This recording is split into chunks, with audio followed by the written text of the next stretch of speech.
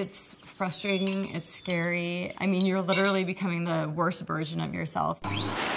When you have something going on inside of you and doctors can't explain to you this is why it's happening, like most other illnesses, it's terrifying because you're left at the end of the day with the question, will I ever get better? And I remember them telling me, you know, you have bipolar, and I just thought, what now? You know, I literally saw all my dreams of and everything go up in smoke. Bipolar is the most lonely and most isolating illness to go through. I went a year where I was suicidally depressed. I mean, a whole year where I literally couldn't get out of bed. I was trying all different new medications and I was just getting worse and worse.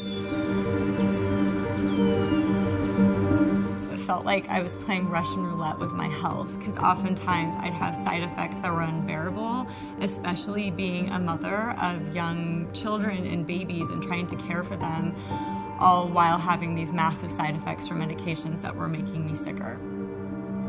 I feel like those 10 years were stolen from me in many ways. I hate to say it, but I look at my pictures of my babies and what goes through my mind is, oh, I remember that day. I remember crying that day in the morning, and I remember crying myself to sleep. And those are a lot of the memories that I have. So the rock bottom for me was when I couldn't even tell you how many medication changes within like a 3-month period.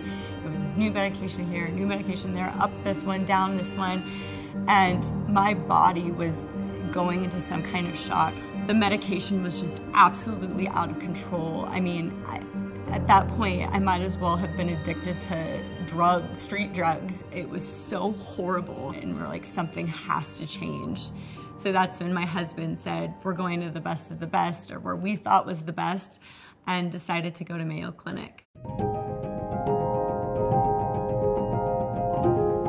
The trip to Mayo Clinic saved my life because they asked me if I would be willing to spend the money to do the genetic test, and I am so thankful that we did because it gave me my life back. It gave me the ability to be a mother. It gave me the ability to be the wife I always wanted to be the friend I always wanted to be. It's changed my life. I know the doctors all have my best interest at heart. However, if they have the capacity to find out like what my genetics say about my body and what medications are going to work for my body, they need to be doing that for everyone. Without that medication that they found with genetic testing, I would not be where I am today.